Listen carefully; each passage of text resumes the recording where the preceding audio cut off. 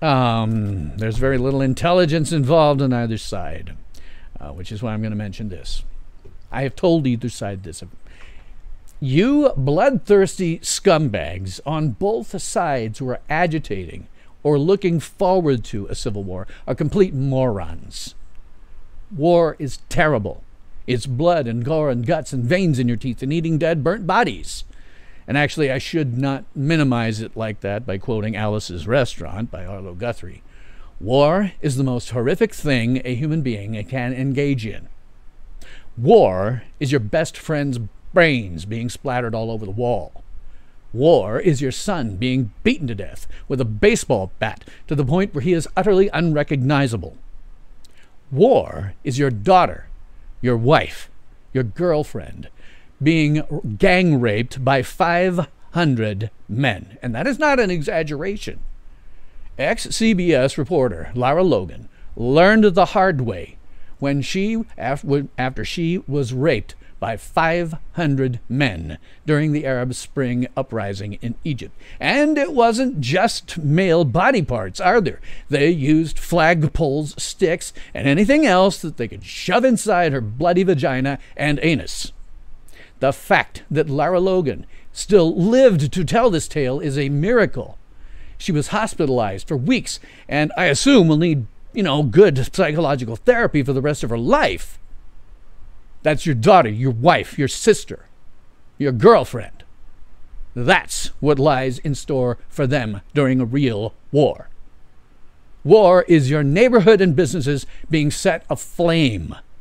Sometimes war is being burned alive inside a flaming structure that you can't escape. Or it's being burned alive when the enemy pours gasoline on you and then lights you on fire. Or it's your son, your daughter, or your infant screaming in agony as their flesh is burned down to the bone. And that only touches on the horrors of war. That's just the beginning. And you scumbags on both sides are rooting for it. I've seen you on social media sometimes. I've engaged with you. You sicken me with your eagerness to experience all that. And on the right, good God, they're giddy with anticipation. They think it'll be a short war because the left is anti-gun, so they think the left has no guns. Well, wrong again, you bloodthirsty scumbags. Watch the videos. Look at the images. The left is well armed and entrenched. And on the left, they're just waiting for an excuse. They think that it's all justified, and they're going to tear down the system. Well, guess again, you wrong, bloodthirsty scumbags. The right and libertarians like myself will not let you destroy everything. War is death and horror on every side. And worse, you're both a pack of morons if you think you're going to really win. Nobody wins in a civil war. It is just horror. It never turns out the way that either side wants. You bloodthirsty, murderous, eager pack of bastards on both sides. You sicken and disgust me. You have no idea what you're getting into. Check my chat here real quick. Drew says, war is evil, pure and simple. Yes, it is. He also said, when the guns start firing, you don't know how many children will die, how many lives will be ruined. You and I, men, we are two great minds thinking alike. Because, now,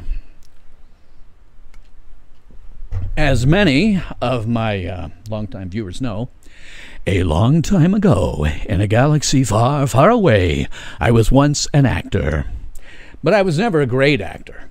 If I was, I'd still be an actor. And I'm certainly not at the level of the British actor Peter Capaldi, who played the 13th Doctor on the TV series Doctor Who.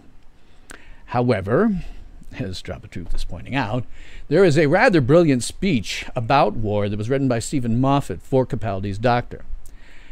I can't show this to you because the BBC is very jealously, aggressively guarding their copyrights and will do things to this video after it's done. So unfortunately, you're just going to have to bear along with me trying to make do with Moffat's speech. I'm going to approach this the same way that the late great acting guru, Dr. William Morgan, suggested. When you go into an audition, I guess you can kind of consider an audition. When you go into an audition, you may say to yourself, you know, I may not be the greatest actor in the world, but listen to this material. This is great material. So I'm going to just do it. Apologies to Peter Capaldi. I will never be able to do it the way that you did. Those of you who want war, you just want cruelty to beget more cruelty. You are not superior to the people who are cruel to you. You're just a whole bunch of new cruel people. A whole bunch of new cruel people being cruel to other people who will then be cruel to you. The only way anyone can live in peace is if you're prepared to forgive. Why don't you break the cycle? And what is it that you actually want? War? Well, when the war is over, when you have your homeland free from the left or the right in this case, what do you think it's going to be like? Do you know? I mean, have you given it any thought? Have you given it any consideration? Because you're very close to getting what you want. So what's it going to be like? Paint me a word picture. Are you going to live in houses? Do you want everybody to go to work? When will the holidays be? Oh, what about the music? Do you think people will be allowed to play violins? Who will make the violins? Well, oh, you don't actually know, do you? Because just like every tantruming child in history, you don't actually know what you want. So let me ask you a question about this brave new world of yours. When you've killed all the bad guys, and it's all perfectly just and fair, when you have it exactly the way you want it, what are you going to do with people like you, the troublemakers? How are you going to protect your glorious revolution from the next one? Well, maybe you'll win, but nobody wins forever. The wheel just keeps on turning. So come on, break the cycle. I'm just trying to get you to see. I hope that I'm almost there. But let's imagine for a moment that each side has a box, and on that box are two buttons.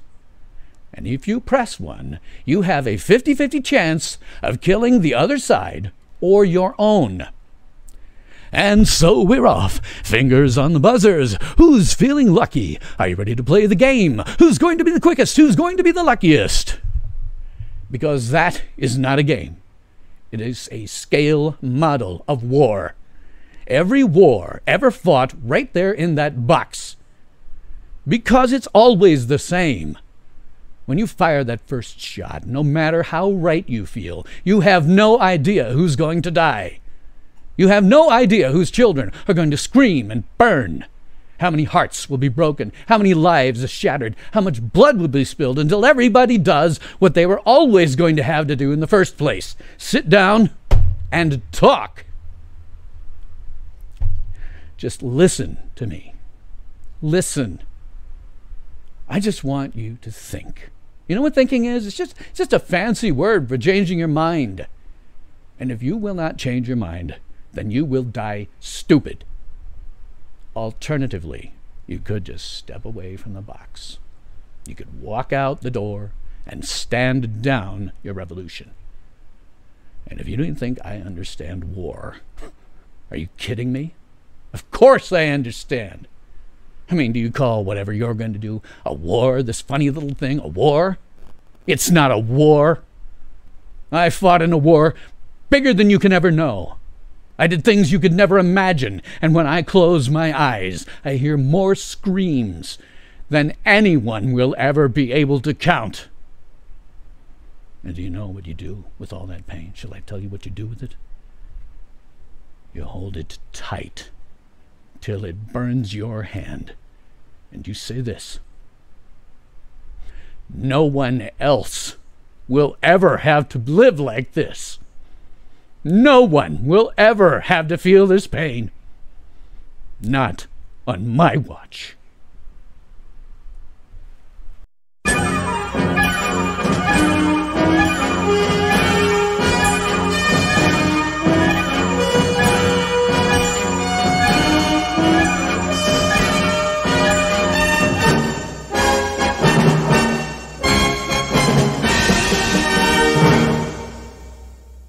ultimate power in this world has always been one simple thing: the control and manipulation of minds.